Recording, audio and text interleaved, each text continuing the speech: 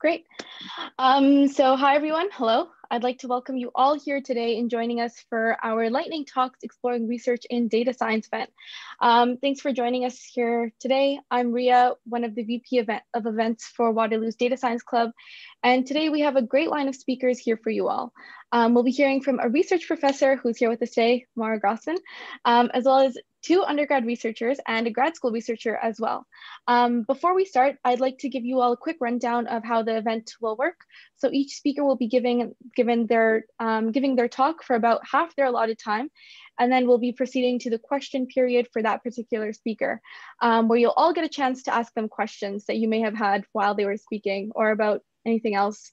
So to start off the event, I'd like to introduce our keynote speaker, Maura Grossman, a research professor in the David R. Sheridan School of Computer Science at the University of Waterloo, an adjunct professor at Osgoode Hall Law School of York University, and an affiliate faculty member at the Vector Institute.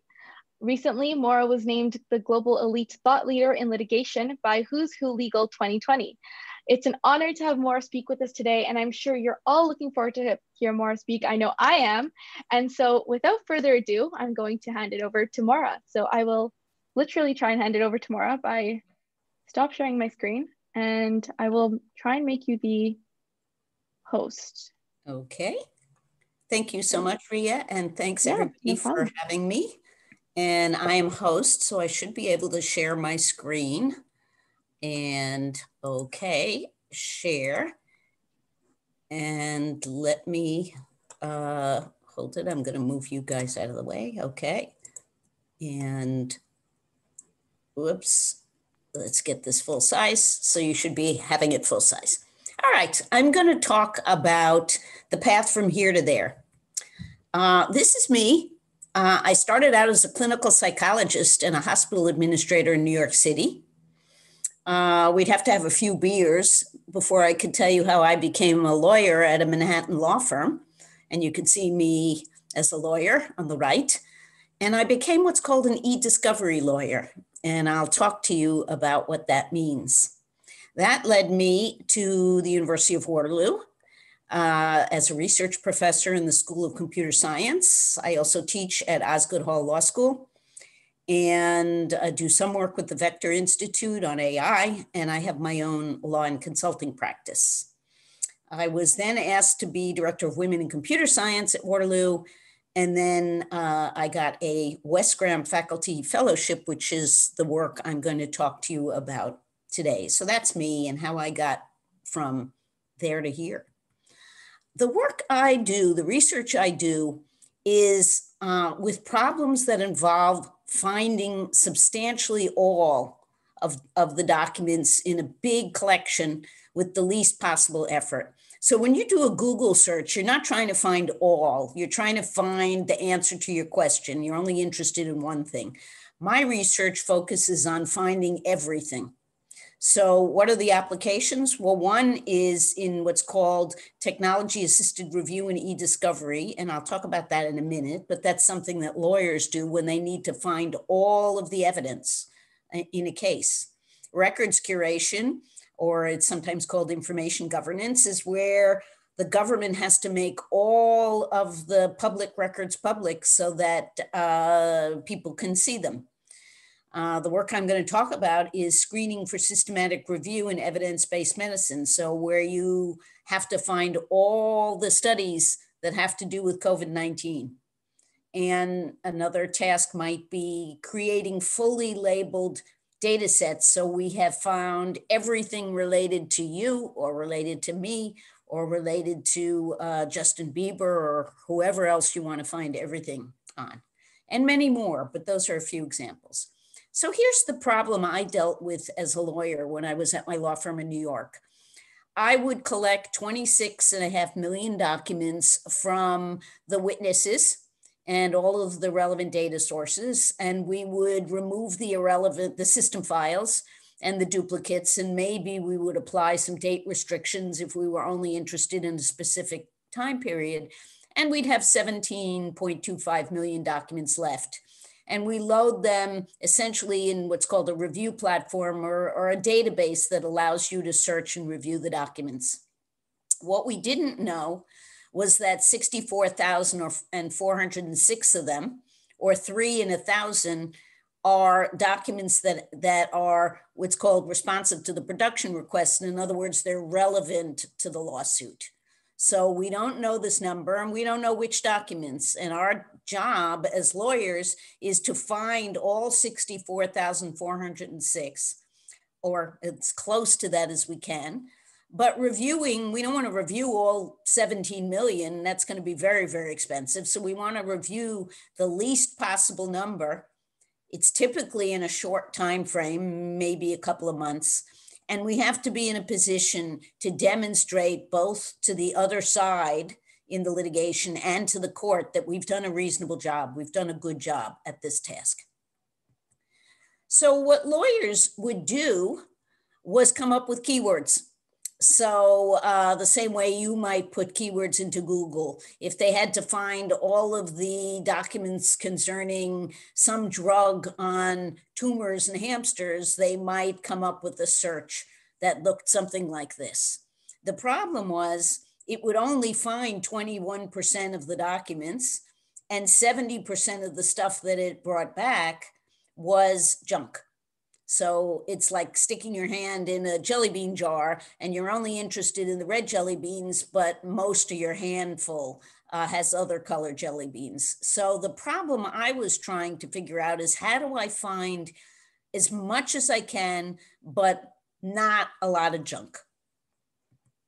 So that led me, because I'm a lawyer. I was born, well, after being a psychologist, I was a lawyer working in a big law firm in Manhattan. I didn't know anything about computer science or data science. I'd never taken a course in this. But I figured this is a technical problem and there must be a technical solution. And if I can just find the data scientists and the computer scientists, they'll help me figure this out. So I went to something in Washington, D.C., that's called the National Institute of Standards and Technology. And they're the US government folks who measure things.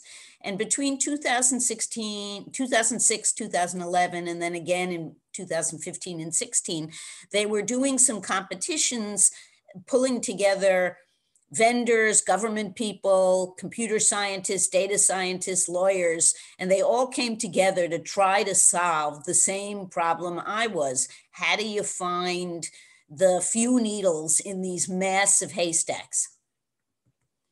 So I learned about supervised machine learning, and it's not something I knew about as a lawyer. And this was a process for taking a huge vat of 20 million documents and prioritizing them or ranking them or categorizing them from most likely to be responsive to least likely to be responsive. In other words, good evidence, bad evidence. And by having a lawyer look at a small subset of the collection, and then those judgments are applied to the remaining millions and millions of documents. And I called this technology-assisted review. So in 2011, I did a study with Gordon Cormack, who's a professor here at Waterloo, where we showed that this machine learning technology that you folks are learning about and using could find the evidence in a legal case better than lawyers could. So if we use this technology, it would find many more documents, make fewer mistakes, and be much more efficient than if lawyers reviewed all of the documents. So what we found when we compared Waterloo, which was the tool, the technology assisted review tool, and H5 was another tool, with either law students, third-year law students, or professionals, if you look at the bottom line, Waterloo found 76.7% of the documents. The humans found 59.3%. So the technology found more documents. If we look at the number of errors, the Waterloo made many less errors than the humans. And if we looked at F1, which is an average of the two, the technology beat the humans. So this was the first study ever done that showed that machine learning could beat lawyers at finding the evidence in the case.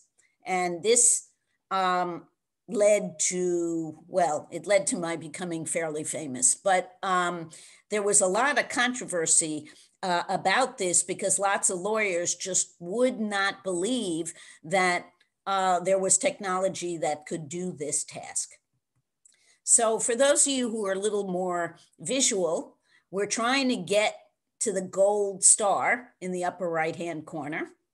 The blue diamonds are the technology, the red diamonds are the humans, and you can see that by and large, the blue diamonds are closer to the gold star than the red diamonds, and except for one of them. So when you have a hammer, when you have really good technology, and I had met, he's now my fiance, but at the time he was just my collaborator from Waterloo, he had a spam filter.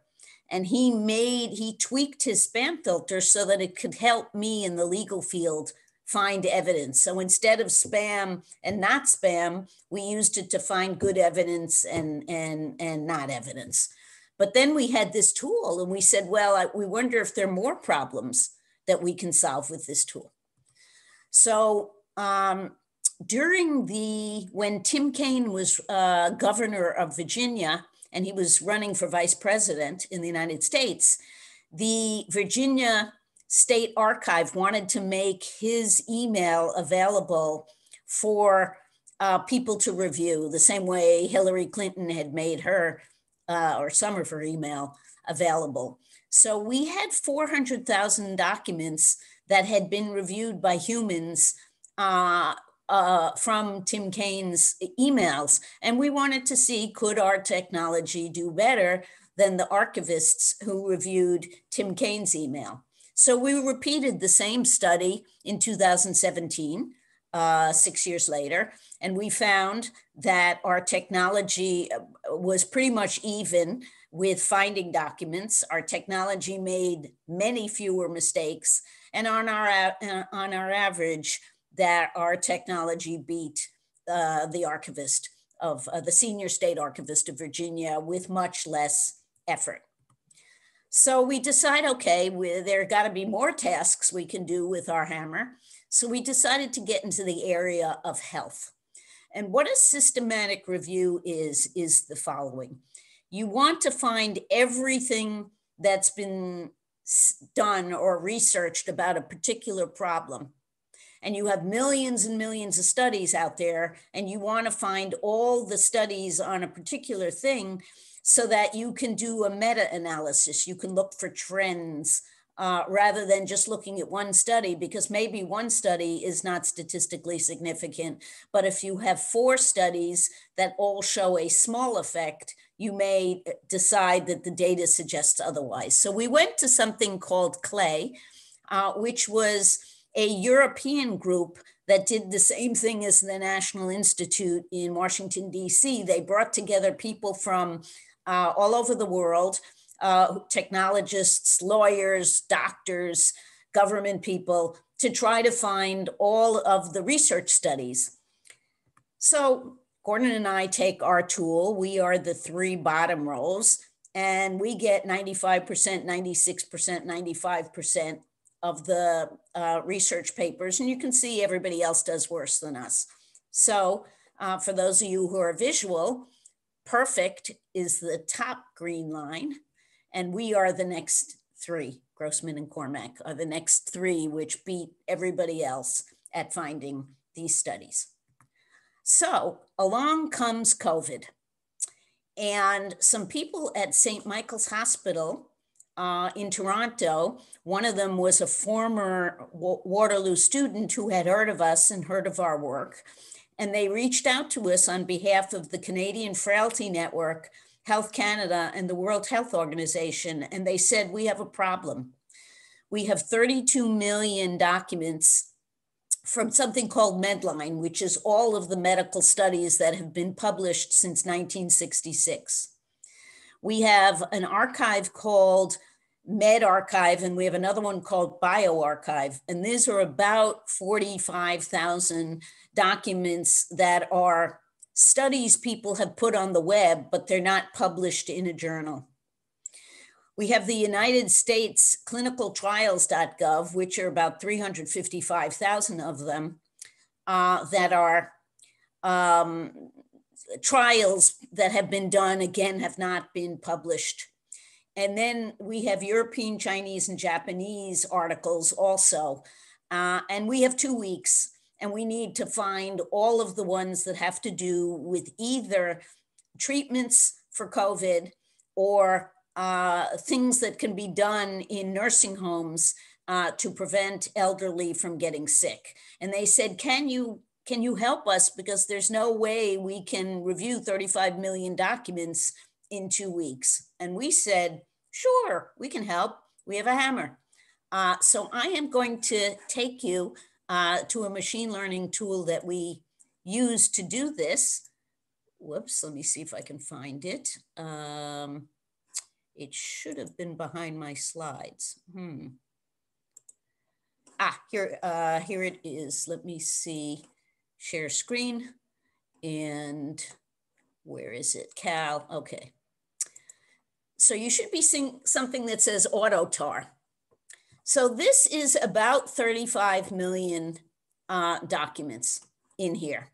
And say I want to I want to learn about treatments for COVID because I want to give the doctors all of the studies so they can decide what works and what doesn't. So say I put a search term in here for hydroxychloroquine because President Trump said it works. So I do a search, and the first study that comes up is about hydroxychloroquine in dermatology. So that's not relevant. I'm not interested in it. It's not what the doctors are looking for. So I am going to mark that not relevant. And in the second it took for the next document to come up, this machine learning algorithm has re-ranked 35 million documents from most likely to least likely to be responsive. And I look at this successful desensitization for the eruption, it looks not relevant. And we find another one that doesn't look like it's a relevant study. And we would continue to do this. And here, this one we can't tell. So we could click on the link, go straight to the PubMed and see, does it have anything to do with our disease? No, it does not appear to. It looks like lupus and other things. So we would go back and we would say it's not relevant. And we would continue to do this until it started to find documents. It's not finding any yet, but which I don't know why, but let's try a new search and let's see, maybe I spelled it wrong. Hydroxychloroquine. Let's spell it this way and see what happens. Enter. Preeclampsia is not relevant. For COVID-19, bingo. So here we found a study for COVID-19 and we're going to tell it relevant. And now it says Brugge auf hydroxychloroquine. And I really don't know if that's relevant. So I could right click and I can translate this from German into English. And I could see if it was relevant or not. And we will open it up and we will see actually COVID-19 in the midst of hydroxychloroquine. So obviously that's relevant. We're going to go back and mark that relevant. And here it seems to think something in the metadata makes this document relevant. We could click on it, we could look, and we could see it's in French. It's about COVID-19.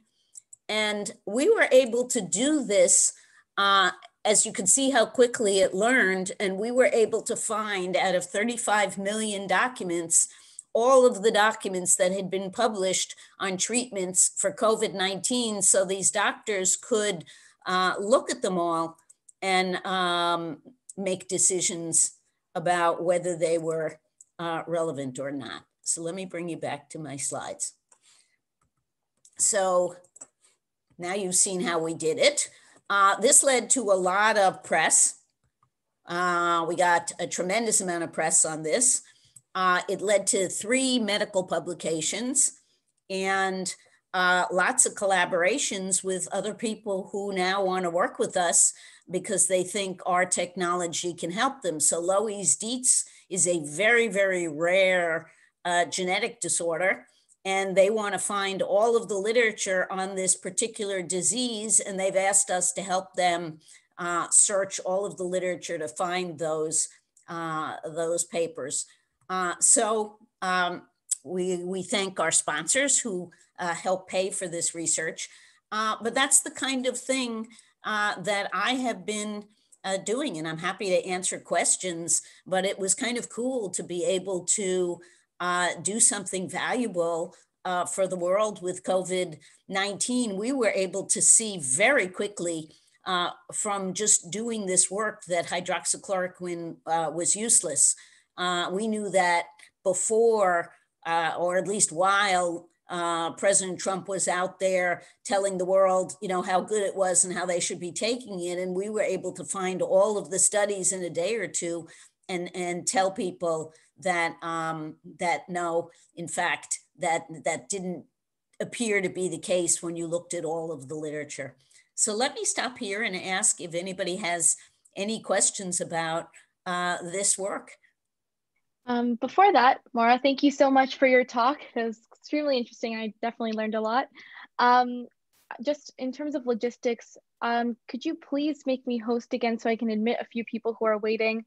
Absolutely, absolutely. And in the meantime, you could go ahead with answering questions. So if you guys do have any questions for Maura, please feel free to write that down in the chat, or you can message Maura individually and she can also answer your questions anonymously too, if you're more comfortable that way. Okay, so there you are, more make host. Yes, you should be host now. Great, yes, thank you so much. Okay, so back to the questions. So I see, can you put more than one search term, maybe separated? You don't even have to put commas. You can put as many search terms as you want in there. There's no syntax. So it will look for all of them. It will look for the first algorithm is called BM25. It's a relevance ranking algorithm. It's much like Google, and it will look for the most interesting combination of whatever terms you put in. So if you put in treatment of COVID, you could put in new pneumonia, you could put in COVID, SARS, whatever you wanted. You could put in hundreds of terms. I just started very simply with that. And what you could do, we used doctors who gave us some of the terms to use because we didn't know them all. For this Loeys-Dietz disease, we know the names of the 6 genes that are involved. So we're going to train the algorithm, the machine learning, using the names of the 6 genes that they told us about, and then separate things that are about those genes that are about this disease and things that are not about this disease. But the magic is how quickly you can do this. I didn't tell you this, but a typical systematic review in medicine takes over a year, and we did our piece in 6 days. We also bought, for those of you who are more technically inclined, with one of my grants, I bought 2 servers. They each had 80 processors, a terabyte of RAM, and a petabyte of disk. And that's how we were able to download all of this data off the internet and process it so quickly.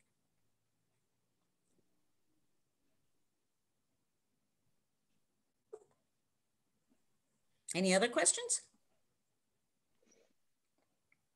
Well, feel free to reach out to me if any of what I talked about interests you. I'm not a hardcore computer scientist. I work with a hardcore computer scientist. But I find a lot of what I teach is in the cross between technology and law. And I teach ethics for data scientists. So if you are in the MD SAI program or in the other computer science master's program in data science, you will eventually have me as a professor. We didn't have to do any specific change in format. We did not index this data. In law, you would index the data, and we would change the format of the documents. But here, all we were doing were searching things that were already on websites. The one course that I teach undergrad, I occasionally let a few undergrads into my grad course. I teach CS, I think it was 489 that I let a handful of undergrads into, but it's a course on artificial intelligence, law, ethics, and policy. And I do save a couple of spots for undergrads. Thank you very much. It was a pleasure to talk to you. So again, any questions or anything? Oh, if integrated fully, how much time could this save lawyers? 50 times the efficiency. 50 times. You can review 2% of the document collection and do better than the lawyers reviewing 100% at 50 times the savings. So that's sort of game changing. Of course, that ended up in me being called the most dangerous lawyer in North America because I lost a lot of people a lot of money who were making millions of dollars reviewing these documents by hand. So thank you. I'll hand it back to you. Thank you, Maura. Really appreciate that you were here with us today, and thank you for sharing whatever work you do. It really does mean a lot that you took some time to be with us today. My pleasure. And I'm sure everyone did enjoy that based on the questions, and we do have a pretty big turnout as well. But that's it for our question period with Maura. Once again, thank you all. Thank you, Maura. Now I'm going to introduce our next speaker, Nayef Ahmed. I just want to make sure, Nayef, if you're here with us. Yes. Hi, Nayef. Hello. How's Can you guys hear me okay? Yeah, we can see you and we can hear you fine. I love the background, especially because I'm in the same campus. So that's definitely a lot nicer to see. But yeah, so I'm really looking forward to introduce Nayef Ahmed, who's a fourth-year mechatronics engineering student at the University of Waterloo. Over his academic career, he has interned at several tech companies from Microsoft, Lyft Level 5, and Facebook. He worked on various engineering and applied research problems within computer vision, natural language processing, and self-driving space. Wow, that's a mouthful. But I'd like to hand it over to Nayef now so he can tell you more about the cool work that he did in the space. So over to you, Nayef. You should be able to share your screen. Please do let me know if you can't. Yeah, thanks, Rhea. Let me just, no problem. I think I need to give permission to Zoom to, oh shoot, okay, I'm gonna have to restart. It says, okay. Yeah, so I'll be right back. Give me 30 seconds. Yeah, it's totally fine.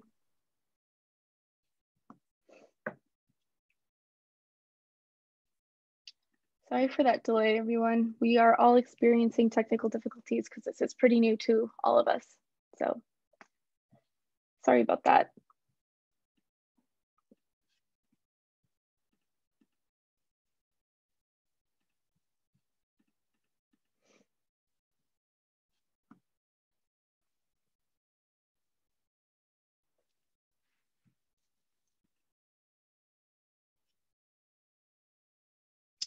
I think you're muted.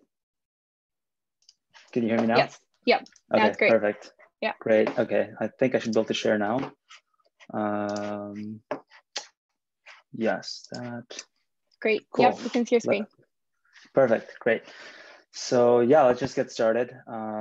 So firstly, who am I? I think Rhea did a great job. Yeah, I'm a fourth-year mechatronics student at UWaterloo.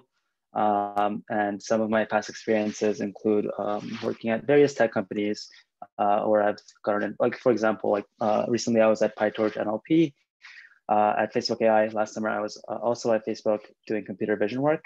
And then more recently this winter, I was working on perception for self-driving cars at Lyft Level 5. And before that, I was working on AR and cloud computing at Microsoft back in 2018. So today, I just wanted to give you guys a brief overview of my summer 2019 project when I was interning on the computer vision team at Facebook AI. You can feel free to interrupt me at any time to ask questions. I'll also leave a couple of minutes at the end for questions. I also don't have the Zoom app in front of me, so if you guys do type in something, just like let me know because I won't be able to see it. But yeah, let's get started. So yeah, the first thing, so to introduce the project, When I joined, this was my first time doing any sort of computer vision work, especially in deep learning. I've never really done any like real world experience. I guess I've had a lot of project experience and a lot of like club experience, like so from like design teams, but this was my first time in an industry setting working on computer vision. So I was like super excited. And the main project was to apply existing face detection and tracking solutions that exist at Facebook to videos at scale. So I guess the team collected 600,000 video data set of like scenes, objects, and actions that they wanted to open source for the research community to improve their models on videos. However, because these videos were collected from public like groups and public news feeds, you needed to remove things like faces, license plates, and credit card info. These are called personally identifiable information, or PII. And the other thing to note is that each video in this data set was approximately 10 to 30 seconds long, and there's like 600,000 of them. So it's a really, really large like data set, and processing it could take like a couple of days, depending on how much computation power you threw at it. So yeah, some of the challenges, I guess, for the project was that we needed to have a robust pipeline that can blur relevant classes in every single frame of the video. And the reason for that is that for videos, if you miss even one frame, people's personal info could be compromised. And in this case, since I was focusing on faces, if you paused on a specific frame of a video and someone's face wasn't blurred out, then like it kind of defeats the whole purpose of trying to blur out people's faces in the rest of the video. So yeah, it had to be robust and very accurate. So a naive approach to do this would be to run detection models offline on every frame.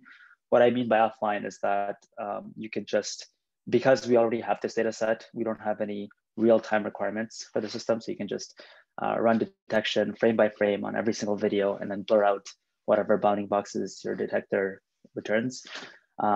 The only issue with that is that it's very computationally expensive. As I mentioned, the data set is huge, and having to rerun this multiple times, it takes up a lot of resources that could go towards other projects that people are working on at Facebook. So that wasn't the ideal solution. Another issue is that detection isn't as effective when objects are occluded. So I guess here's an example of this.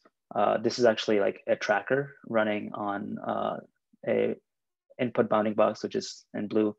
And the purple is basically the tracker's bounding box saying like, where does the tracker think the face is? So a tracker, or I guess tracking, is usually more robust to occlusions. So you can see like, even if half the face is covered, you can kind of tell where the face is. Whereas if a detector ran on this same image, it would have no idea where the face was, depending on which detector is used. So yeah, I'll just quickly describe like the approach that I kind of took to design this whole pipeline. So I ended up going with a hybrid detection and tracking approach. So the idea is you run detection on the first frame every 2 seconds, and that 2 seconds is arbitrary. It's a tunable value. You can be like, can be 5 seconds, it could be 1 second, it could be half a second. So you basically run the detector on the first frame every 2 seconds. So if a video is 10 seconds long, you would basically grab the 0 second frame, the frame at the second, and then the 4th second, 6th second, so on, and apply a detection model on it to output all of the bounding boxes for where the detector thinks faces are in that video or in that frame.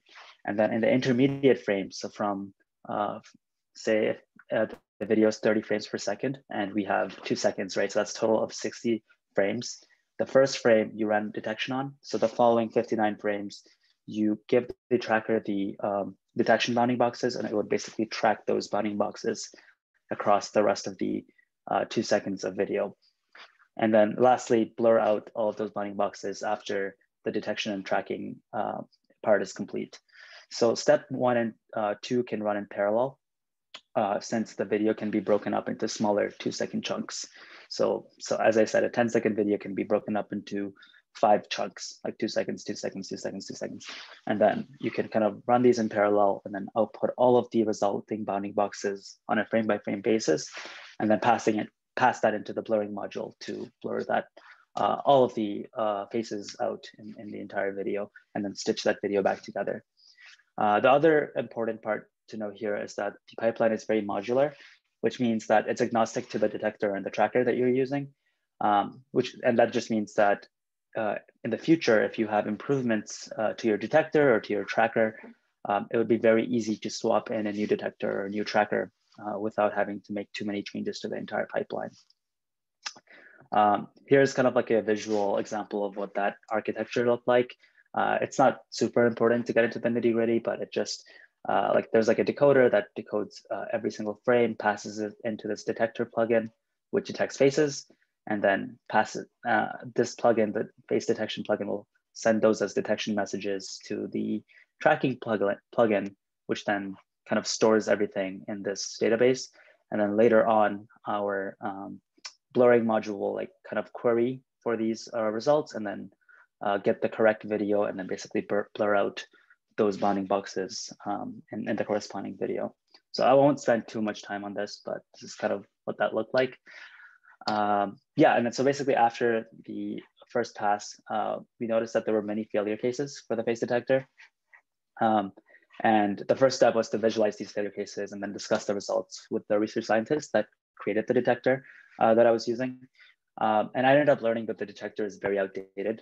It's like, I think it was like 20 years old. So it's not even based on any of the recent deep learning advances that have been made in the computer vision field. And the reason that this was okay for Facebook is that usually Facebook deals with images, like where people are looking directly at the camera. But when you're working with videos where people might be moving around and their face might be occluded and stuff, it's a lot harder to use this type of a detector to accurately detect faces. So that ended up leading to me investigating some off-the-shelf detectors, like which performed very well in popular benchmarks such as WiderFace and FTTP. And one of the ones that stuck out was the dual shot face detector, so DSFD, which was something we wanted to use for future iterations of our detection and tracking pipeline. So how do we basically evaluate the detector and the tracker? So you would usually, you have an evaluation or a test data set to kind of to see how well your, I guess, model or your end-to-end pipeline is performing in the overall, I guess, data set. So since we didn't have any annotated data sets with faces, I ended up having to lead some annotation efforts to create an evaluation set of 20,000 images using something called Halo, which is like an in-house annotation tool. And the way that this was done is we would basically try to find videos that have a high likelihood of having faces in them, and then sample every 1 second within the video. So if you remember earlier, I was saying we would do detection every 2 seconds, and then intermediate frames, we would run tracking.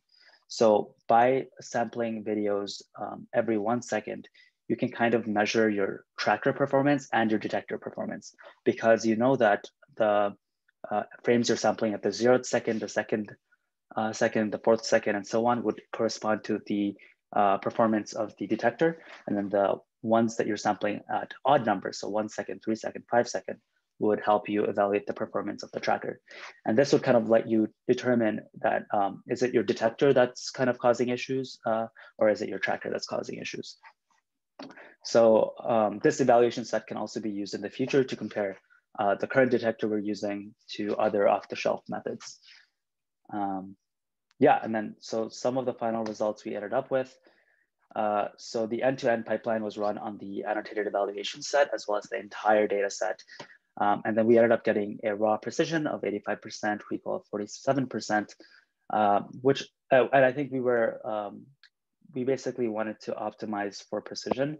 However, usually the metric you care about is F1 score, which is kind of combines precision and recall in that metric.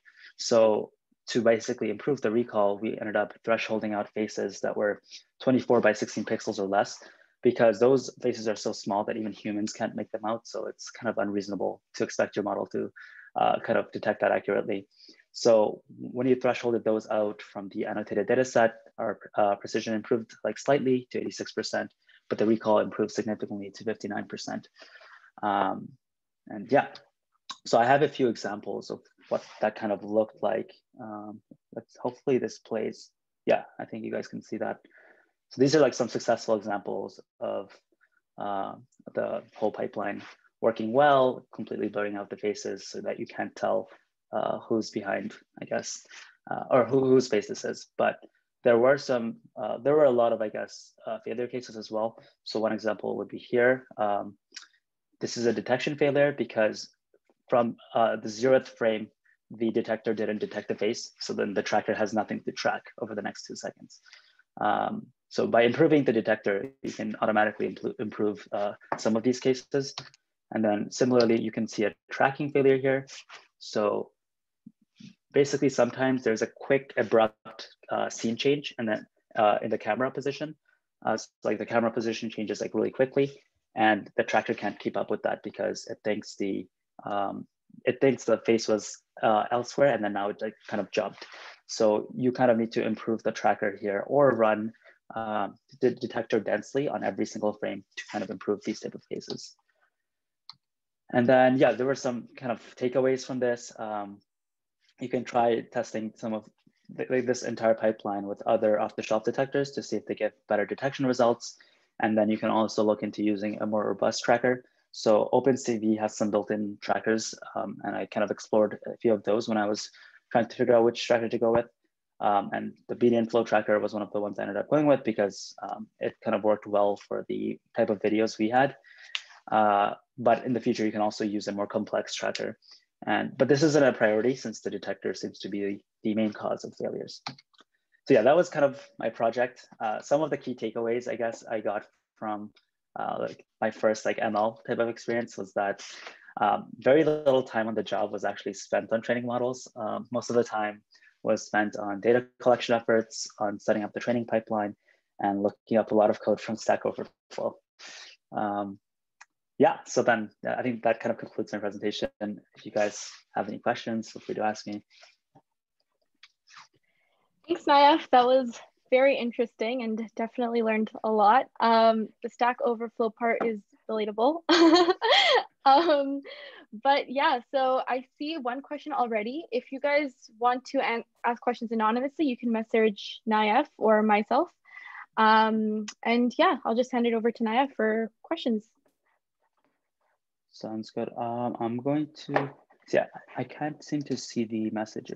I can read it out for you if that's helpful. I think I found it, never mind. Okay, yeah. Yeah, Ken, cool. So thanks for the great talk. Hard to get into AI without a graduate degree, but from experience, is that true? Would you recommend us to get master's, PhD?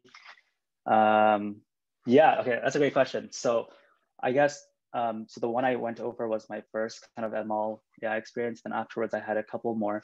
And every time I was surrounded by PhDs, like everyone was either like an ex-professor at Columbia or Stanford, or like, you basically have a lot of imposter syndrome when you're like working with like super smart people in the field.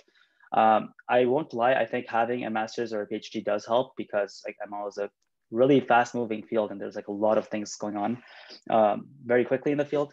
So having those higher degrees does help, especially if you want to do research in the field. And that accreditation that, oh yeah, you have a PhD from X university, it does help to take you more seriously, like help people take you more seriously. At the same time, that doesn't mean you can't be successful in the field. For me, a lot of what I learned was self-taught. I don't think Waterloo had the courses, or I wasn't able to take the courses early enough to be able to get into the things I was interested in. But there's like, with the internet, there's like Stanford OpenCourseWare, there's MIT OpenCourseWare. So a lot of relevant courses for doing research in these fields are already available to us. So it's just like a matter of like taking some time out to do those. But at the same time, I think if you want to be a researcher in the field and are really interested in the academic side of things, it doesn't hurt to have that master's or PhD. But if you know, like for me, I enjoy the applied side of things. So like more so applied research, where you kind of are caught up with the state of the art, but you're not necessarily researching or creating new novel methods. You're kind of applying the latest research to existing products. That definitely doesn't require a PhD or a master's, but yeah. Yeah, I do know that Stephen Fang, who we have as our closing speaker, he's actually a grad student at Carnegie Mellon. He'll be speaking more to that. So maybe that might be helpful for whoever asked. But you did say that you did learn a lot of this by yourself. I'm just going to add in here, and then because we do have one more question. Do you have any specific resources off the top of your mind that you do remember that were helpful with you learning more about ML? Yeah, so for that specific co-op where I was doing a lot of computer vision work, I think Stanford CS231N course is like a really good course. It's taught by Fei-Fei Li.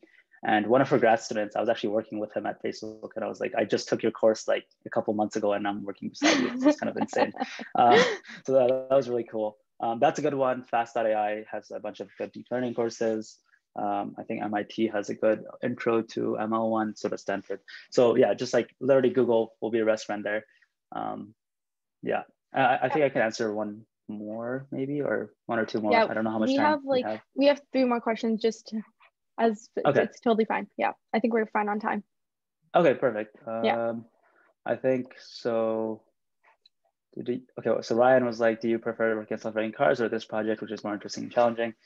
I don't think the domain matters as much, like what you're applying it to, like the concepts are the same. Like if you're working on computer vision at Facebook versus Lyft, or if you're applying it for anonymization purposes versus like detecting other cars purposes, like at the end of the day, most of the concepts are the same. I would say self-driving is an interesting space. It's very relevant to robotics, which is kind of what my background is in. So I found that pretty interesting. But I think that's based on personal preference. Yeah. Technical differences between a detector and a tracker. Why can't you just run detector on every second? Would the computational cost be that much different? So yes, usually a detector is on the magnitude of like 500 times slower than a tracker. The reason for that is a detector would basically run a CNN to create bounding boxes of whatever classes you care about. A tracker basically takes bounding boxes that have already been generated and kind of,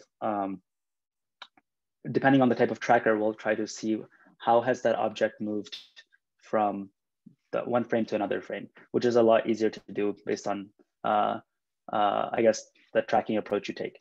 But in general, tracker is significantly faster than a detector. So it would, so 500 times, so say, I guess anonymizing the entire data set took 1 day, running only detections on it could take 500 days, like just as an example. Obviously it wouldn't take that much because you can parallelize a lot of things, but yeah, so you basically want to reduce computational cost as much as possible when you're kind of working with such big data sets. We have another question here about opportunities at Waterloo. So what opportunities at Waterloo would you recommend for getting into ML work or research? And it says Andrej Karpathy. I don't know what that means. Yeah, Andrej Karpathy is the director of AI at Tesla. Cool guy. Okay. Also, he was also a grad student of Fei-Fei Li's, the CS231N course that I was talking about. Okay, I see. What opportunities at Waterloo? I mean, co-ops are great, especially because like our co-op program is like pretty amazing. Lets you work at really cool companies.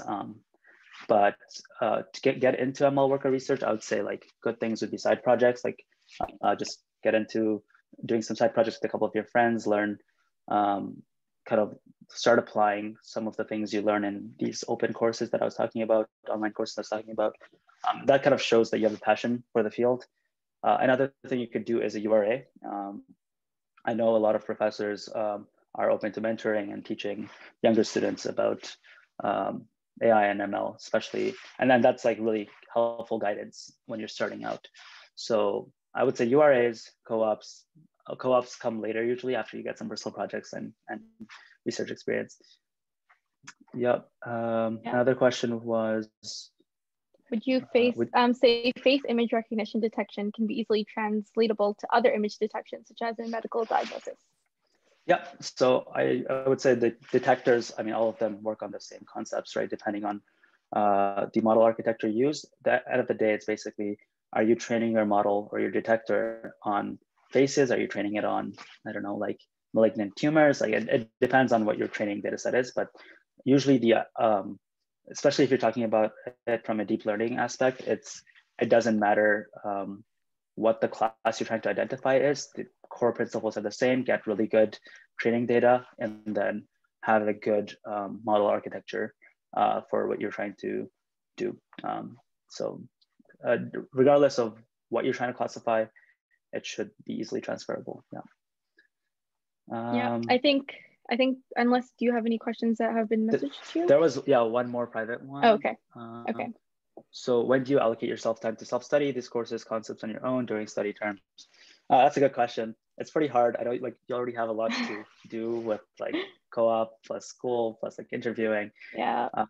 Sometimes like for me especially, like my grades have definitely suffered when I was like, you know, doing a lot of personal projects or doing like more design teamwork and stuff. But I would say it's worth it. Like grades aren't everything. Unless you know for sure you want to do grad school, then grades are very important. But other times you can let your grades suffer a bit if it means you're enriching your education in other ways.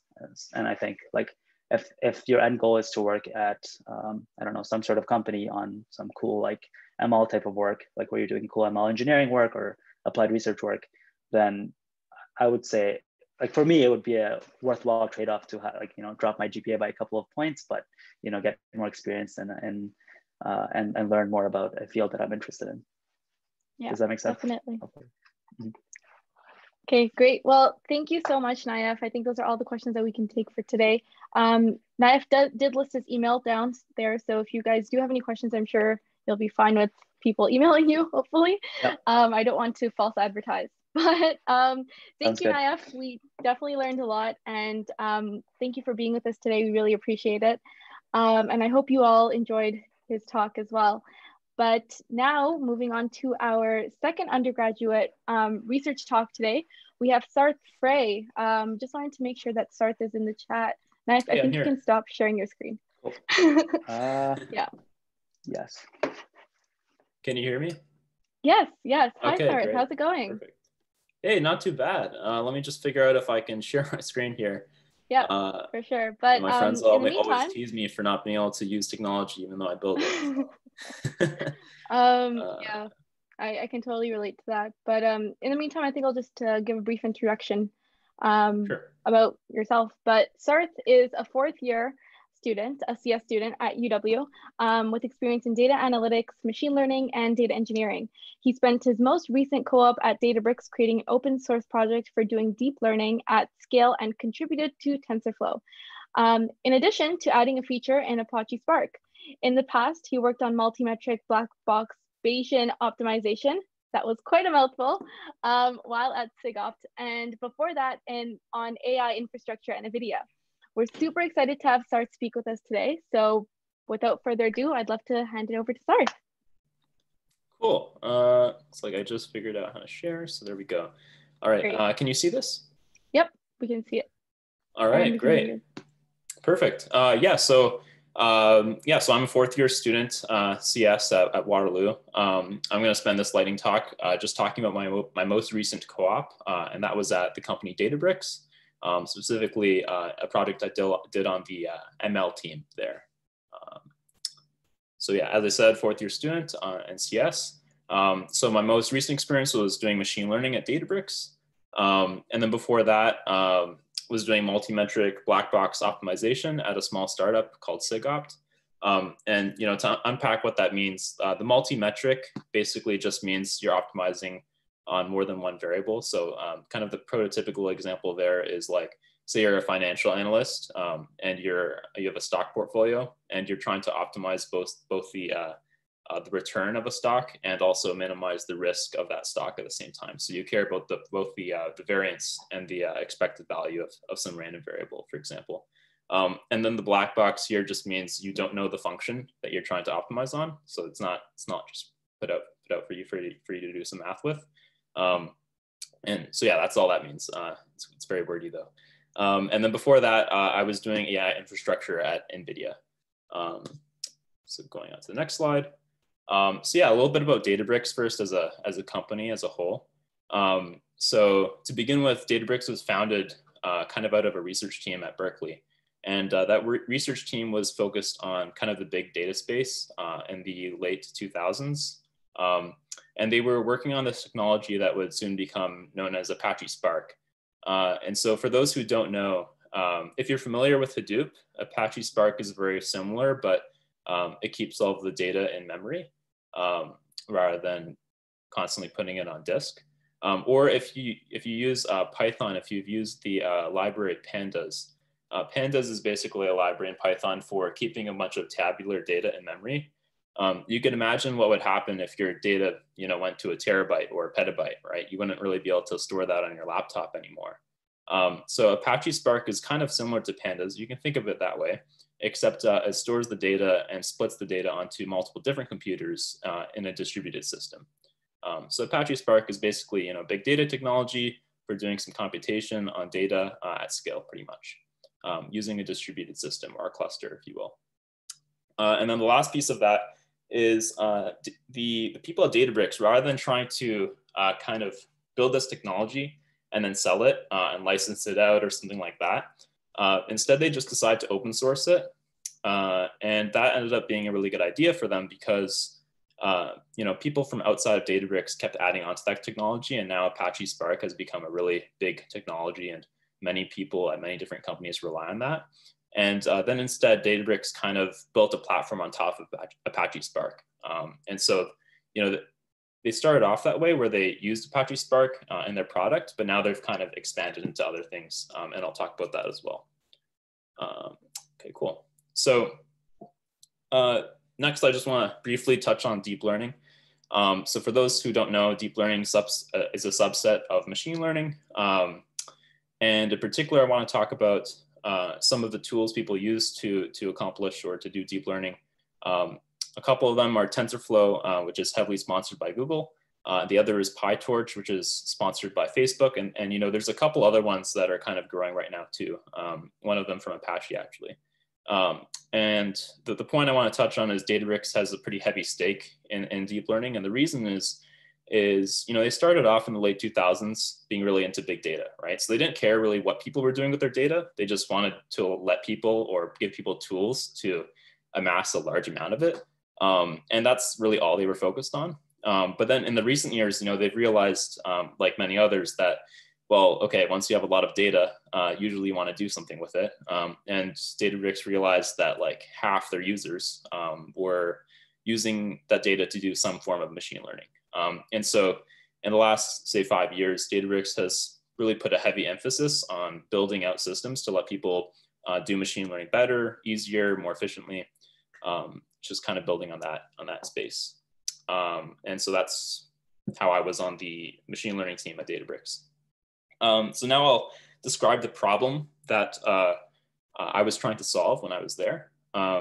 So, oftentimes when you do deep learning, you're handling a large amount of data. Like, for example, Naif said that when he was doing his project, it could have taken 500 days to train something versus 100 days. So you're really talking in terms of a large scale here when you're working on a problem like this. And so, as he mentioned himself, you can use a distributed computing system in order to speed things up. Obviously, you want to reduce the amount of data that you need to solve your problem. But at a certain point, it still might be too large. And so rather than say, put all the work on a single computer and have it take 100 days, maybe split up that work into chunks, give each chunk to say 10 computers, and then each computer will do the work, and maybe it'll take 10 days instead, right? And so that was one problem, right? So how do we accomplish this distributed computing for deep learning? The other problem was that, there were already solutions to let people do this, to let people who were, say, maybe someone's using TensorFlow on their laptop, right? They build some deep learning model. TensorFlow has code to let them scale that onto a distributed system. But the problem is that the code was very complicated when doing that scaling. So for example, maybe they'd write their code on their laptop and it would be 100 lines. But when scaling it to a large system, they might have 1,000 lines, and those extra 900 lines were probably taking 10 times as long to write as those first 100 lines, because it's a completely different skill set to do distributed system work. And so there was just a large complication process there.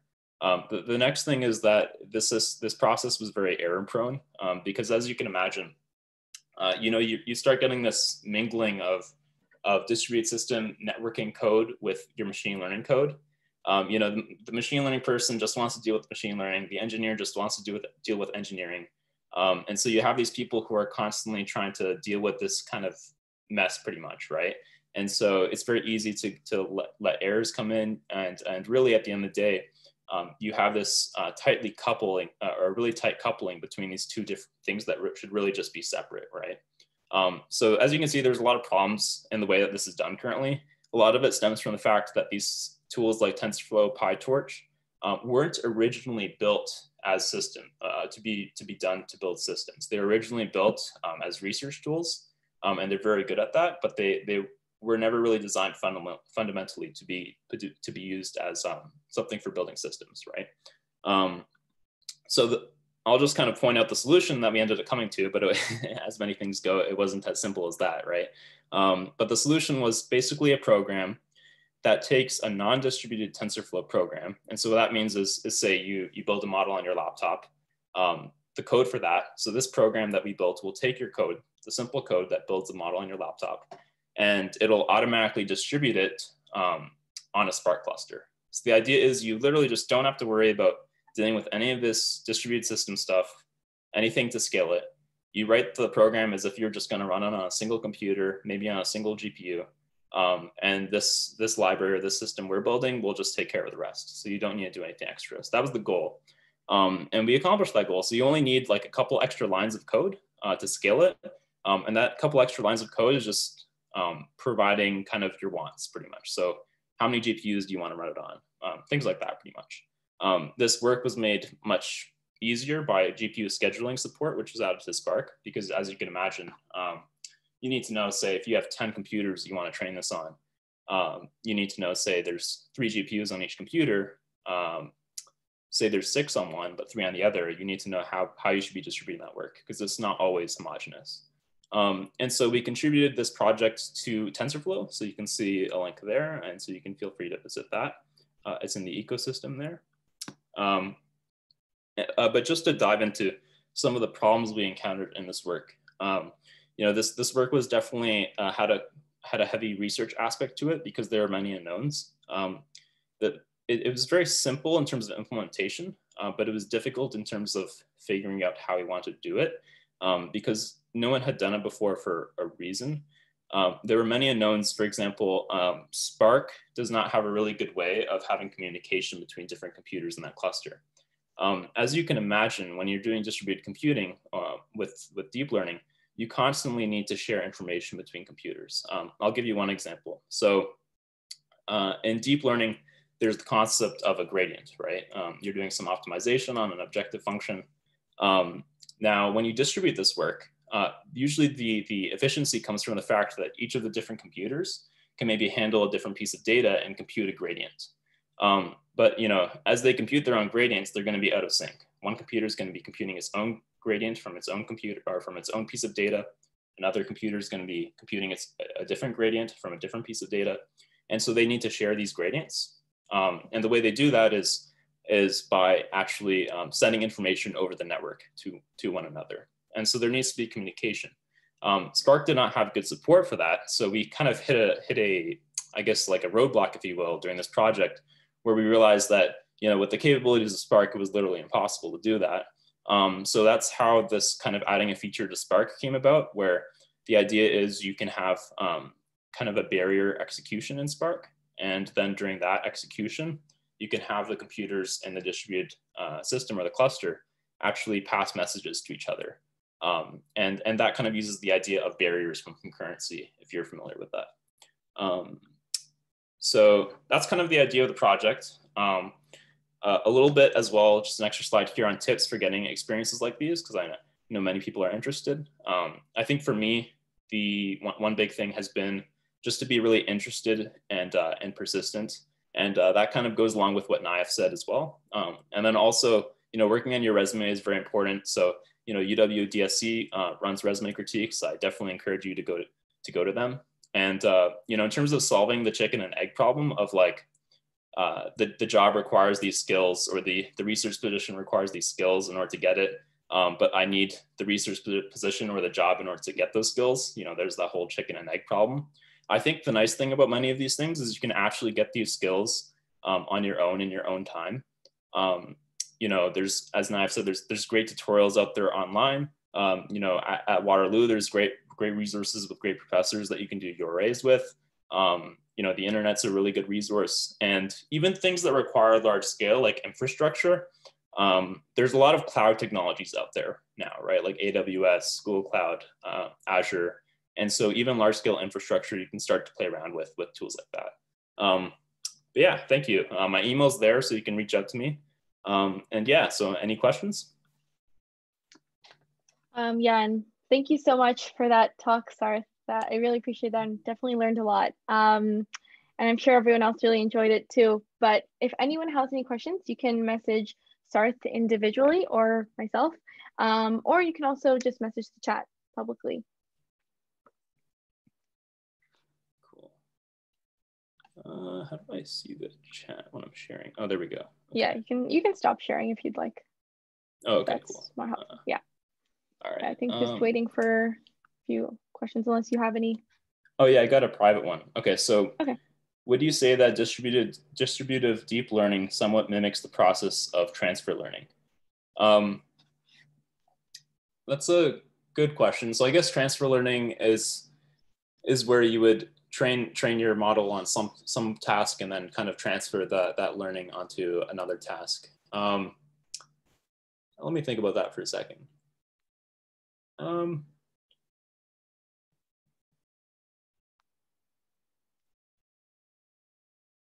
Yeah, I mean, I never really thought about it that way, but in a way it is, you know, because you maybe not exactly transfer learning, but you are learning on it from a different piece of data, even though it's for the same task. But I see what you're getting at, right? So transfer learning is where you learn from a different task and you apply that to a new task. In distributed training, you're not changing the task per se, but you are changing the data. So two different computers with two different pieces of work, right? The work will be learning from a different piece of data. So for example, in image recognition, one computer might be busy working on how to detect a car, whereas the other one might be learning on how to detect like a hot dog or something, right? And so even though your task is detecting between cars and hot dogs, and you're still maintaining the same task, you are sharing learnings between the different agents involved. And so, yeah, that's really an interesting way to look at it. I didn't think of that, but yeah, I guess it is kind of mimicking it in that way, for sure. Any other questions?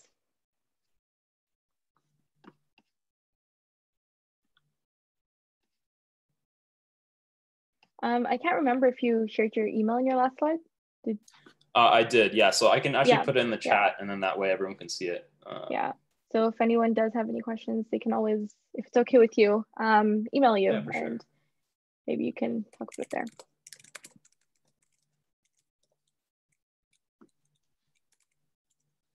All right, there we go. Yeah, thank you so much. And yeah, feel free to email me with any questions, anyone. My email is completely open. So yeah, thanks. Yeah, thank you so much for sparing some time out of your busy schedule to be with us here today. Sarth, it really does mean a lot, and we definitely learned a lot. And while reading your introduction, it was just a mouthful. So I'm sure you have so much more experiences to share with people if they're interested and they want to ask you more questions. Yeah, for sure. Thank you. Appreciate it. Yeah. So thank you, Sarth, once again. Now I'd like to introduce our closing speaker for tonight, who is Stephen Feng. And Stephen is a first-year graduate student at Carnegie Mellon University. Before I introduce Stephen, I'd want to make sure that Stephen's here with us today and that he's in the chat. I mean, in the call. Yep. Yeah, hi, Stephen. Hello. Hi. How's it going? Yeah, pretty I can good. hear you. I can't What see about you? It's good. It's good. It's a Monday, which is always the best day of the week. Am I right? Right. Yeah, but thank you so much for being here with us today, Stephen. Yeah, no problem. I know you're a Waterloo alum, so it really means a lot to have someone who's been to Waterloo to kind of talk about where you can go in the future and what you're currently doing relating to data science. So just to introduce Stephen, as I said, he is a first-year graduate student at Carnegie Mellon University. Previously, he was an undergraduate student at the University of Waterloo and Wilfrid Laurier University. He has a strong passion for data science and machine learning, particularly natural language processing. He has extensive research experience and has published at major conferences. And I hope I say these correctly. Please do correct me if I'm wrong, but the conferences such as EMNLP EMNLP, and AAAI or AAAI. His present interests are mainly in language generation, data augmentation, and dialogue agents. I'd like to hand it off to Stephen to talk more about his extensive work in data science and research. All right, sounds good. Thanks for the introduction. Yeah, no problem. Let me try sharing. Yep, can you guys see my screen? Or? Yep. Yep. Awesome, yeah, so thanks for the introduction. So yeah, today I'll be discussing briefly about my experiences and advice in regards to undergrad research and grad school preparation. I'll try to keep the presentation pretty short. I just prepared it right now, so I'm not actually sure how long it is. But so basically, I'll be going through some of these topics that you can see on this slide right here. So I'll start with a brief background about me.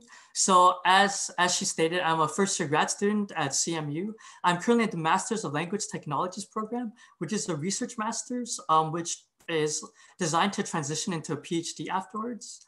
Previously, I was an undergrad at UWaterloo and Wilfrid Laurier studying mathematics and business double degree, which is not a typical background you think of when you think of somebody going into machine learning research. So I had to do a lot of transitioning to basically get up to speed with machine learning and establish my profile for grad school applications. In terms of research interests, my main focus is in the area of NLP or natural language processing. Specifically, I'm interested in language generation, data augmentation techniques for NLP, as well as dialogue agents and semantics. And some other hobbies I enjoy, gaming, piano, table tennis. And you can find out more about me as well as my contact information on my website. So I guess getting into things. So if you're interested in doing undergrad research, the one question I always get is, how do I gain the background knowledge or experience required? And I'd say that it's more of a natural thing that you develop over time.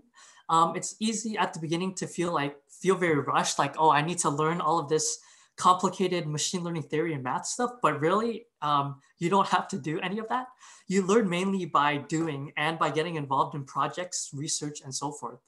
But in terms of some resources for some decent background knowledge, I recommend taking courses here at Waterloo. So some CS, machine learning and math courses, which I'll get into more of on the next slide. You can always learn about specific things you're interested in by watching YouTube videos, reading blog posts and articles. There are also very good online courses. So Andrew Ng's Stanford machine learning course on Coursera is a staple. Pascal Poupart has also uploaded his CS480, which is the machine learning course at Waterloo, lectures onto YouTube, and those are very good. So I recommend checking those out. These are all linked on my slides. And then, getting involved in Kaggle competitions. And once you're a bit more familiar, maybe reading some more advanced research papers. So papers are typically uploaded to the site called arXiv. So you can go on that site and search for what you're interested in. So in terms of specific courses, firstly, a disclaimer, I was not even a computer science major. So take what I say here with a grain of salt and do your own research as well on the courses. In computer science, I find the most important thing will be algorithms, as well as all of the more basic courses that teach you the fundamentals. You don't need anything really more advanced on the CS side for the most part, unless you're doing very heavy engineering or applied type of work. There's a lot of math. So my current grad courses, it's basically like 10% programming and 90% math, and it's a bunch of difficult statistics, calculus, and so forth. So I would definitely recommend those courses. So the ones I took at Waterloo that I recommend are, the basic calc courses, 137 and so forth. Stats 230 and 231 are very fundamental and basic. You will have to pretty much know them if you want to do any type of research type of machine learning. 330, 333, so forth. So basic optimization will also be helpful. And I never actually took the machine learning courses here, but I heard CS480, especially if you can get into the section taught by Pascal. CS486, I would recommend Jesse Hoey. So that's artificial intelligence. And then Staff 441 is a more math type of machine learning course, I believe. So anybody can feel free to add more course recommendations or correct me if I'm mistaken about any of these. So the next thing is, how do you narrow down an area of interest? So machine learning, data science, and AI in general are extremely broad. There's a lot of different areas. Some examples include, computer vision, robotics, reinforcement learning, NLP, as well as more machine learning theory.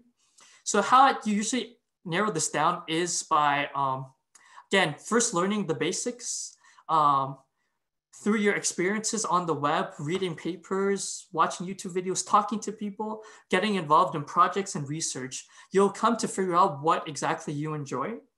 So the reason I chose NLP is because I enjoy it a lot. I also find there's a lot of potential for it, as there's the current state of the art. Well, with GPT-3, it's gotten better, but current state of the art, especially language generation models, are not very good. They don't actually have a very strong understanding of what exactly they're saying or what you say to them, for example. So there's a lot of potential there. And I was very interested in NLP because I've always been interested in language.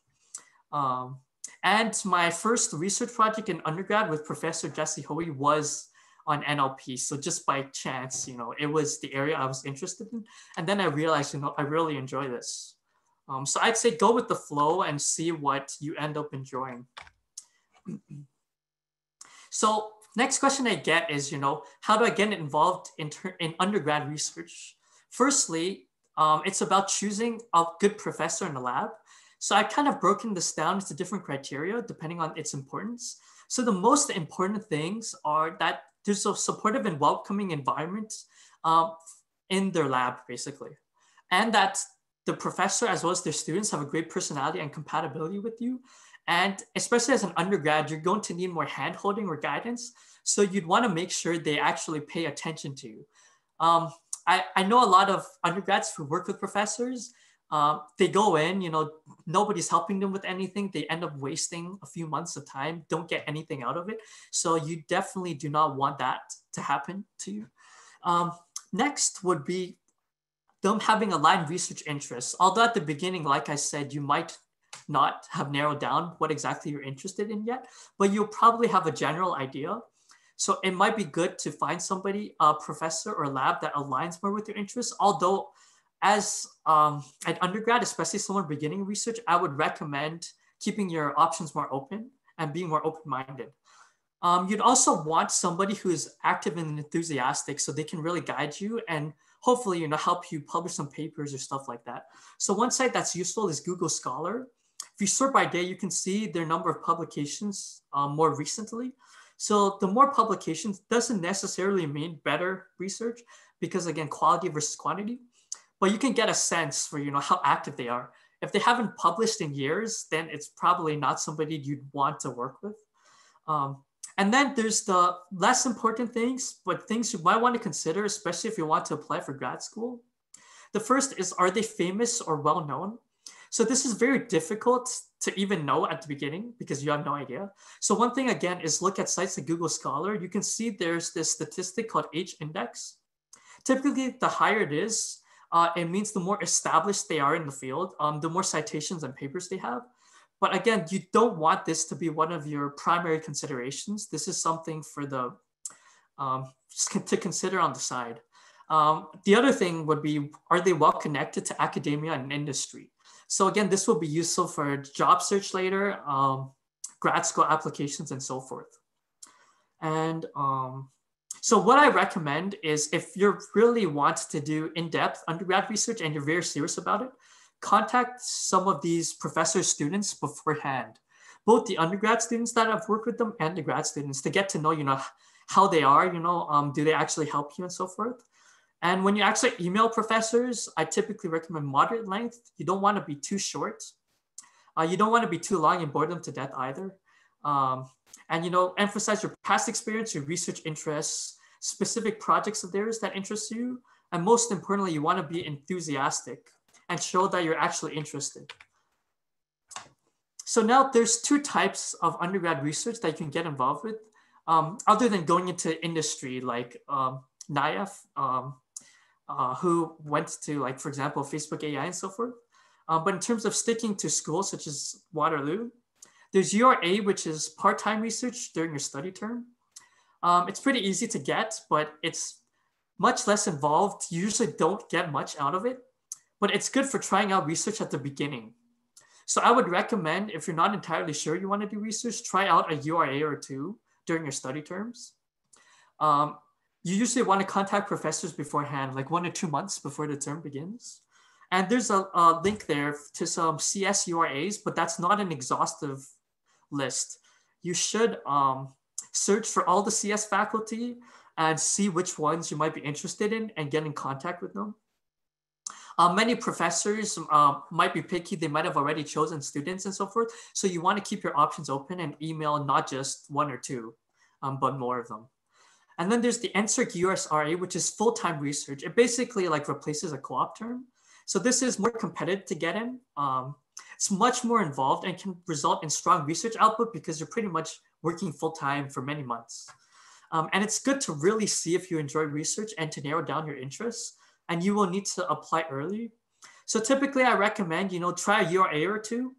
And then later on, if you really want to get involved in research and possibly apply to grad school later, maybe do a term or 2 of this full-time USRAs, which is what I ended up doing. All right, so I'll just highlight some of the professors that I work with. So firstly is Professor Jesse Hoey. So he leads the Computational Health Informatics Lab here at Waterloo. He focuses on various aspects of AI, mostly on healthcare related applications, effective processes, bit of HCI. And when I was working with him, he did some NLP, but I'm not sure if he's still working on that. So you'll have to check if you wish to work with him.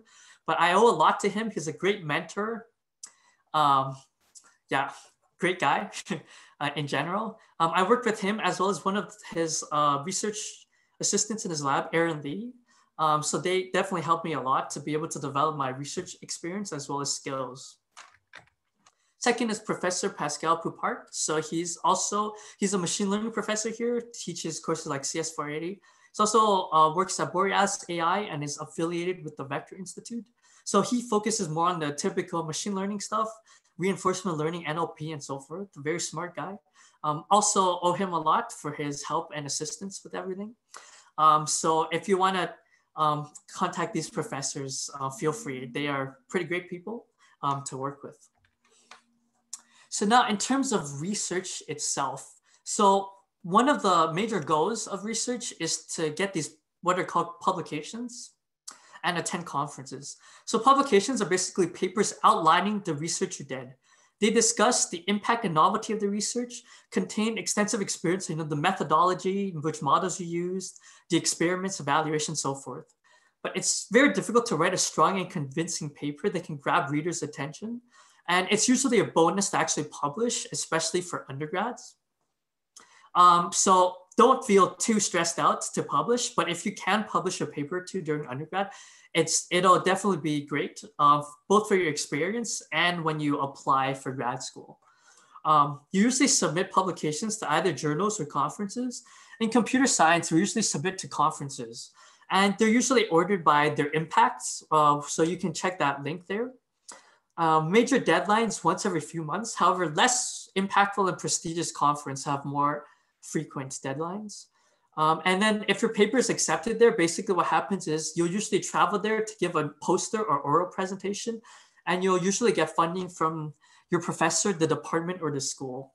So again, this is one of the outcomes that you can try to aim for when you do research, but it's by no means necessary. But it's great experience, and it will definitely impact whether it's a job search or grad school applications or whatever.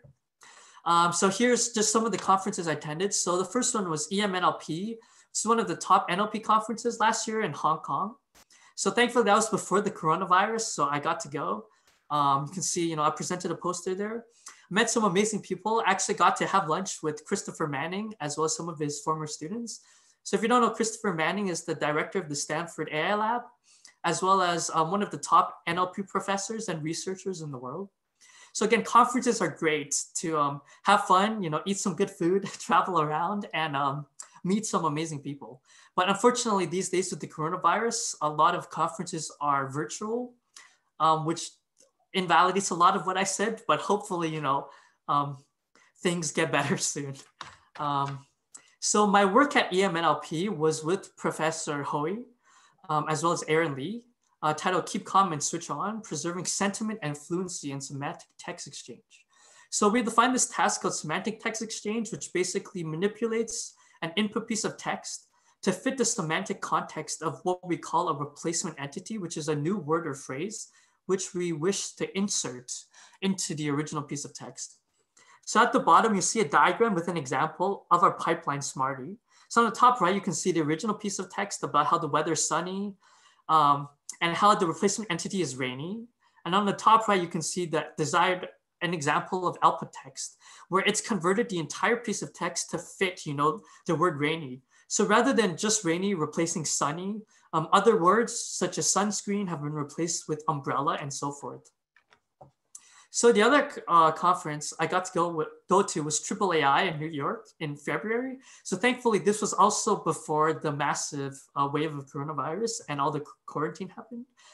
So I got to present a research poster there, as well as give my first ever conference talk. And I was very lucky that the room actually filled up. There were many people who came to listen. So my work for that was called Aloha, Artificial Learning of Human Attributes for Dialogue Agents, also with Professor Hoey, Aaron, as well as some others who were working in the lab at that time. So basically, we define human level attributes, or HLAs, which are based on tropes, characteristics of fictional characters representative of their profile and identity, in order to personalize dialogue agents.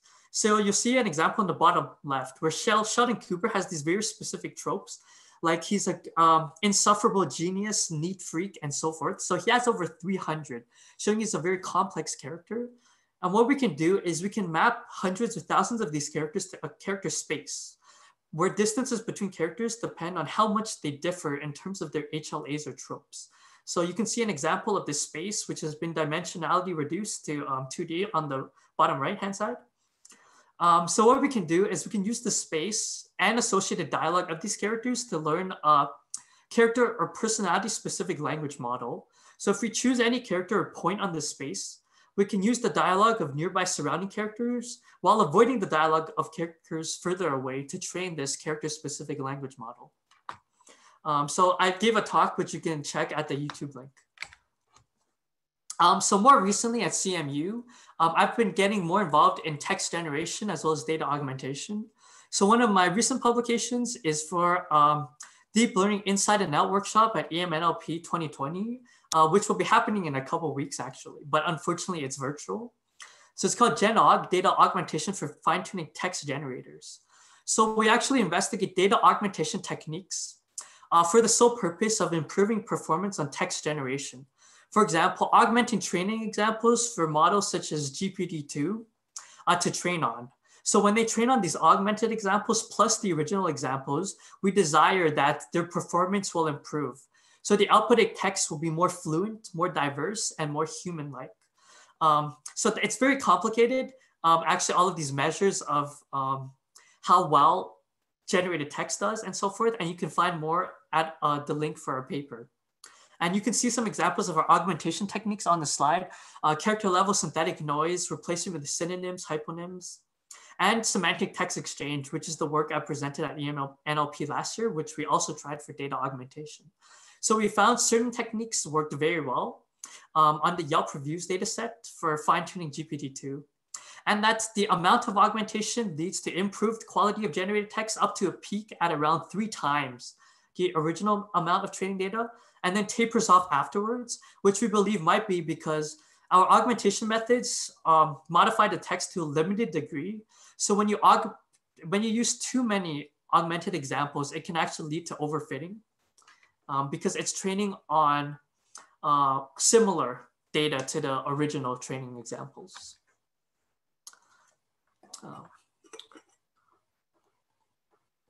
Right, so that will be the second major part of my presentation, which is more focused on grad school preparation. So the first question is yes or no to grad school. So just like Nav said, I think it depends. If you're more into applied stuff, more software engineering and so forth, I don't think it's necessary. But if you're focusing on machine learning, especially research aspects of it, it's pretty much necessary nowadays, especially since the field is so popular and it's extremely competitive and only getting more competitive. All these buzzwords going around like neural networks, machine learning, you have, even high schoolers now who are like, oh, I want to get into machine learning, go to Stanford for PhD and so forth. So yeah, masters at the least will help land machine learning engineering and applied roles. Either course-based or research masters are typically okay for applied roles.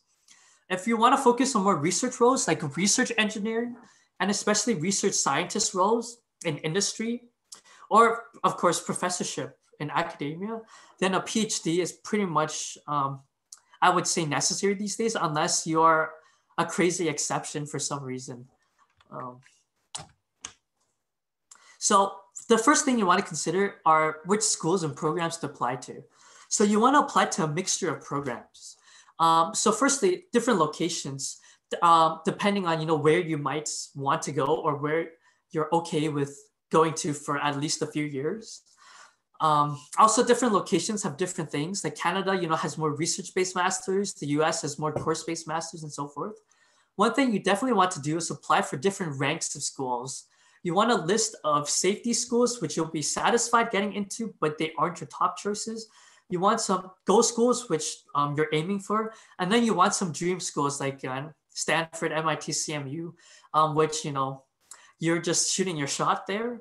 It's definitely good to shoot your shot and try for everything, but you want to make sure to apply to different ranked schools. Don't make the mistake I did, which was only applying to the top ranked schools. It wasn't actually a mistake because I actually ended up getting into some of them, but it's not a safe thing to do, basically. In terms of master's versus PhD, so Canada master's is almost always recommended because there's usually research masters, whether it's for computer science, data science, or whatever. For example, at Waterloo and UFT, these are typically recommended because there's more flexibility. You're not just getting yourself into a 5-year PhD. It's a 2-year master's with a very high transition rate typically to a PhD. So you can see if you like it. You can move later to a different school for PhD or go into industry after. For the USA, I would also recommend masters if there's a research master's. So CMU has some research master's programs, which I'll get into on the next slide. So these are funded and focus on research, which is good, but they are very rare in the US. So the third thing to debate about is course-based versus research-based masters. So course-based master's program, your goal is to go into industry, basically. It's self-funded, so you'll be paying quite a lot out of pocket, especially for those more top US schools like Stanford and CMU. And there's very limited time to do research. It's just like undergrad, you'll be taking 4 or 5 courses a term. And the point is to do all of those courses, to learn the content those courses are teaching you and then go apply it in industry after. Whereas research-based masters is similar to the first 2 years of a PhD. Usually they have decently high transition rates to a PhD after, and you'll be more suited for the PhD after, as well as for any sort of research roles in the industry. So factors to consider in terms of the school, other than location and prestige. Location, prestige. Professors is actually one of the most important.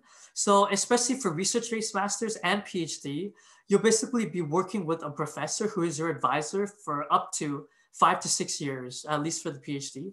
So again, just like those factors I said for the choosing undergrad professor to work with, most of those factors also apply here. You want a lab that has a good culture and is supportive. You want a professor who spends some time on you, who's a nice person, whose research interests generally at least align with yours and so forth. And the overall culture of the school, you want something that fits with you. So CMU, I think, fits kind of my personality and my competitive type of personality, because CMU is kind of like Waterloo, but they're not just competitive in terms of finding jobs and internships, but also for research. So you'll be surrounded by very strong individuals, and there's quite a lot of competition there. Some people can't handle it, but I find it drives me to work harder and become better. So Yeah, like I said, the most important thing are the professors themselves. So again, I recommend contacting the grad students beforehand. And prestige is a secondary consideration, but it is useful for connections and name, especially if you want to become a professor later. The connections in academia are pretty important. If you graduate from like Stanford, MIT, CMU, your chance of landing faculty positions at top schools like that is higher. At least studies show that. So you can use ranking sites like that US News one I posted, but huge disclaimer, take these with a grain of salt, and these rankings should not determine which schools you apply to and which schools are actually good for you. So just some programs at Carnegie Mellon University. So our School of Computer Science has many different departments: machine learning, robotics, software, and language technologies, which is the department I'm in. And there are many programs. So I'll focus specifically on some of the popular master's ones. So there's the one I'm in, MLT, which is a research-based master's focused on NLP. There's Masters of Robotics, multiple different types of them, which they also have a research one, research-based robotics masters. So if you're interested in robotics and research, consider applying to that master's program. There's also some course-based programs, Masters of Machine Learning and Computer Science, as well as the Masters of Computational Data Science. So in terms of what grad schools look for when you're applying, there's kind of a few major factors. These are kind of ordered from least important to most important.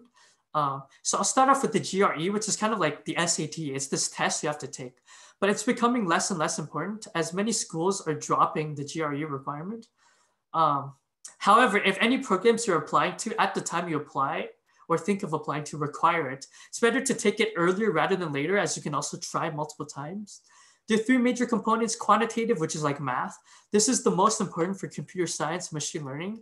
You want to aim for as high as possible. It's more simple high school level math, but there are some it's more tricky logic-based questions. It's kind of like easier versions of the math contest type of questions, I guess. There's a written component, which I think is more important for PhD as well as research-based roles, research-based masters, I mean. And then there's a verbal component, which is like vocabulary, reading comprehension. So I found that the most annoying. You have to spend weeks or months memorizing, 1,500 to 2,000 words, just like the SAT. And I've listed some practice material at the bottom. So I guess the next most important thing would be courses and GPA. So one common question is courses versus GPA. Which should I focus on? I would say the GPA should be your focus, especially for computer science and machine learning grad school applications, because those programs get so many applications that I don't believe they have the time to go through everybody's individual transcript and check, their individual courses. So they mainly look at the GPA as a filter. Typically for GPA, I'd say 3.9 is more than sufficient and 3.8 is probably good enough. For a UWaterloo undergrad here, yeah, in Canada, we use percentages. So I would say aim for 85% and higher. If you can, 90% or higher, but I don't think it has a significant boost to your application. However, while GPA, I'd say, is more important overall, courses are still important. You want to take relevant courses that relate to your grad studies to show the grad committee people that, you have the necessary background knowledge and that you're able to do well on the courses related to what you want to study in grad school. So just an example, if you're going to take CS 480 versus history, of course, CS 480, but if you're going to take the stupidly hard stats course, which is a medium level stats course that is still useful, definitely the latter. You want most of your time to be focused on the other aspects of your application, especially research, which is by far the most important. So speaking of research, you want strong research experience that demonstrates you have the potential to do great research, ability to think outside of the box, work well with other people in research, and so forth. One underrated aspect of research is communication. A large portion of research, after you finish all your experiments and coding, is to write the paper and present it, like I said, publications and conferences. So you want strong written and oral communication skills. And again, like I said, a bonus is publications, especially when applying to grad programs. It is becoming less of a bonus and more mandatory these days because of the amount of people applying and the amount of undergrads and masters applying to PhD programs with at least one publication is increasing. It's difficult, stressful, and challenging, especially at the start when you don't have experience with it. It also requires seeing a research project through from the start to finish and then writing a strong paper that presents the research well. So I already talked about conferences versus journals. Major conferences have lower acceptance rates, but stronger prestige, and they'll look better on your applications, but you're at a risk. There's a trade-off. If you submit your papers to these major conferences, it's a lower chance of getting in compared to submitting it to a less prestigious conference. So you want to balance that. And you want to talk to your advisor who will have a better idea of what are the chances based on your project and your paper. And it's important to be aware of conference submission deadlines, which I've linked there. And if you want to learn more about the publication process, definitely talk to me because I have a lot of experience with this. And research experience also leads to strong recommendation letters and connections, which is actually by far the #1 most important thing, which I'll talk about in a bit. So recommendation letters, you want at least 2, usually 3. Pretty much all programs I applied to require 3. You want one extremely strong one from your main research advisor, and preferably a secondary strong one, which also talks very highly of you. The third one is usually more supplementary. For example, you can ask a professor you took a course with or an employer or manager you worked with during co-op. Usually at least 2 of the 3 should come from academic sources versus industry. And this is arguably the most important part of grad school applications. So you want to really establish good relationships with your recommendation letter writers and your professors, and make sure they see good things relating to you and say good things about you in the recommendation letters. So one bonus that's actually quite important these days, which sucks and is usually out of your control, is how well known and respected the letter writers are. So like I said, their H-index and how well known they are in the field can have an impact. Even though I argue that it should have a negligible impact, I find that it's actually very important. So one other thing is the statement of purpose, which is kind of like a 1 to 2 pages describing your prior research experience, research interests, and future research directions you want to pursue. So this is a very important chance to discuss your fit for the school, labs, and professors. Typically, you want to focus a bit more on the future research aspects versus the prior research, but you kind of want to balance it out. For course-based masters, you probably want to focus a bit more on past work experience and coursework as well. And you would want others to review your statement of purpose. And you can find some examples online. So in terms of this, okay, so I think it's getting late. I've talked much more than I thought. So I'm going to skip some of the less important slides. So there's also an interview process if you pass the first round of filtering. And in terms of final comments, I just want to say that it's extremely competitive these days, especially for CS, even more so for machine learning, and especially competitive areas like NLP. It's basically a crapshoot, a lot of lottery, luck, and so forth involved. So you shouldn't let the application process define you. I've known extremely strong and well-suited individuals for research who did not get into most of the programs they applied to. I know ones who had less experience but got in. They probably also had a lot of strong aspects of them, but there's probably aspects of luck involved that are out of your control. So if you get in, you're not necessarily the best, and if you don't get in, it doesn't mean you're worse than people who do. So that's kind of my final takeaway message. And thanks for listening to my presentation. So feel free to contact me if you have any more questions or just want to chat. So I've linked my personal websites, Twitter, email, and LinkedIn. So feel free to get in touch with me. And sorry, I spoke for pretty long, so. Yeah, no problem, Stephen. But yeah, thank you so much for your talk. I think that was a really informative talk on grad school, and I'm sure a lot of people here did have questions about that or might have been interested in that process. So thank you for sharing your experiences. If anyone has any questions for Stephen, I think we can take about 2 or 3 questions. I want to say max because we are over time. Please do share them in the chat or message Stephen individually or myself. I see we do have a question here asking if there's a reason why you chose MLT instead of a PhD in CMU. Is it because it's easier to get into? Right. Okay, so firstly, yeah, I'm not sure if we can. So you guys can, whoever's organizing this can leave, but I can maybe stay a bit longer to answer more questions. I'm pretty sure if I leave the meeting, then the meeting would end. But, I see. Yeah. Okay, it's okay. But it's fine. Okay, so MLT instead of PhD. Right, so there's a couple different reasons. So MLT mainly, it's a research-based master's with a decently high transition rate to PhD. So it's a good way to really see if you really want to continue on to PhD after. And there's a bit more flexibility because it's pretty much the first 2 years of a PhD, but afterwards you get the option of continuing on at CMU, leaving for another grad program, leaving to industry and so forth. So it's a lot more flexible. Secondly, it is less competitive. I don't think I actually got into the PhD program at CMU, but I got into this program. So yeah, it is less competitive, but I'd say it's just as good, if not better, than directly getting to the PhD because there's more flexibility. What tools? Oh yeah, I can read the comments. Yeah, totally fine. What tools compute do you use to implement your research? Does the scale of data require distributed training? Right, so in terms of tools that I use, so I have access to a lot of GPUs and stuff at Carnegie Mellon. And when I was at Waterloo, I had access to Jesse Hoey and Pascal Poupart's servers. So those contain lots of GPUs, especially my current CMU ones. So you can pretty much train almost anything other than maybe GPT-3 or something, but require distributed training. Right, so in terms of a lot of the more computationally intensive tasks, such as language generation, yeah, you'll have to train over multiple days, as well as using batching and parallelizing for the use of multiple GPUs and so forth.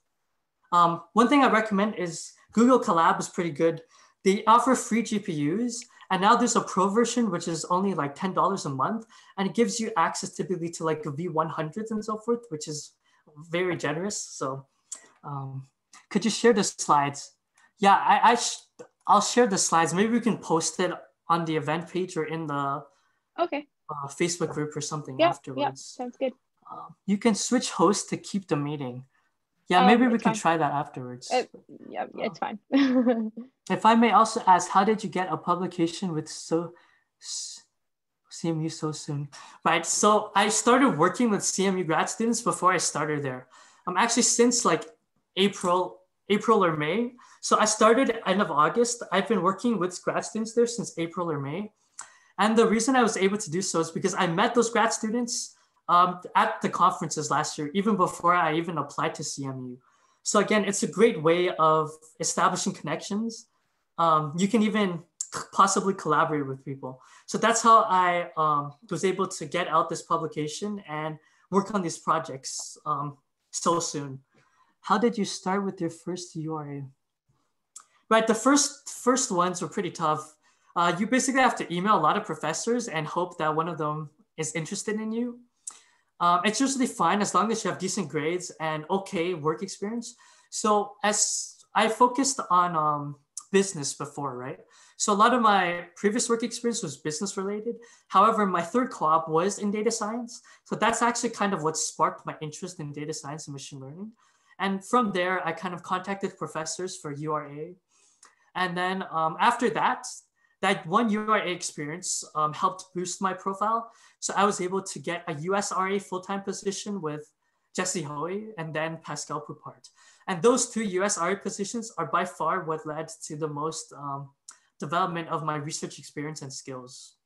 But yes, at the beginning, it's pretty tough. You have to try your best to email a lot of professors and convince them to take you. But typically they're not very picky, especially for URA, which is part-time. So they don't have to devote many resources and time to you. Great. Yeah, no problem. So if anybody else has any questions, I think that seems to be it. But yeah, thank you so much, Stephen. I know Stephen did list his contact info. So I'm sure if Stephen's okay with it, you can get in touch with him and ask him more questions about whatever it is that he talked about, whatever it is you are interested in. But that's it for our question period with Stephen. And once again, thank you so much for being here with us today, Stephen. Those are all our talks for today. Thank you all so much for being here today and spending some time to learn about the possibilities of research in data science. And it really does mean a lot. We hope you learned something and you have takeaways from today's event. Thank you so much to Maura, our keynote speaker, Nayef, our first undergraduate speaker, Sarth, our second undergraduate speaker, and Stephen, our closing speaker, for giving your wonderful talks and teaching us all about data science research and how we could get involved. Well, thank you all once again, and thanks for being here. This concludes our event. We hope to see you at future events. So bye for now. Yeah, definitely feel free to get in touch if you have any more questions. You can also find me on Facebook. So feel free to send me a message. And sorry again for going over the time limit by so much. Yeah, no problem. Just gonna end the meeting right now. Okay, thanks. Bye.